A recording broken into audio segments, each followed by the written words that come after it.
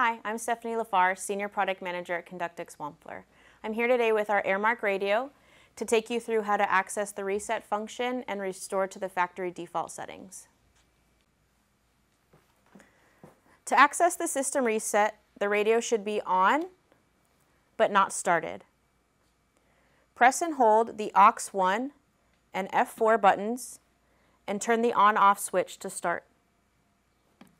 Release the buttons. As soon as the on-off switch is released, the transmitter software version will be displayed. LED B indicates the hundreds, LED C indicates the tens, and LED D indicates the ones. Press the aux 1 button to see the receiver software version.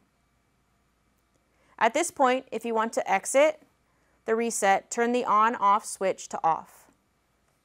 If you want to continue with the reset, press in order F1, F2, F3, F4, F5, and F6. The battery LED will blink and all other LEDs will be off. To confirm the changes, turn the on-off switch to start and release. The battery and radio LEDs will flash and the receiver light will turn on and then off, and the transmitter and receiver will shut down. Thank you for watching. For other Airmark demonstrations, please check out our Airmark playlist.